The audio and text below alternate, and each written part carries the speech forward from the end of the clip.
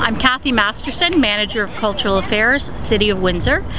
and I'd like to welcome everyone down to our sculpture park where we are washing Tembo today. So Tembo is a mama elephant with her two little babies, and she has been in the park since 2001, and this is the second year that we've had a Wash Tembo today. So we've invited members and users of our park to come down and have a fun time doing some of the conservation work that's needed to look after our public art collection. They get a lot of love and attention, absolutely. Not just from our human visitors, but we'll find a lot of dogs stopping by them, and birds and squirrels, and so it's really important from an environmental point of view that we keep all of our sculptures, especially the bronze pieces, nice and clean. And then after they've all been washed, next week you'll see the summer students down here applying a heavy paste wax, and they're going to be literally spending hours and hours of just rubbing this wax into the sculpture, and that puts a nice protective coating on it so that it'll survive through for another few years.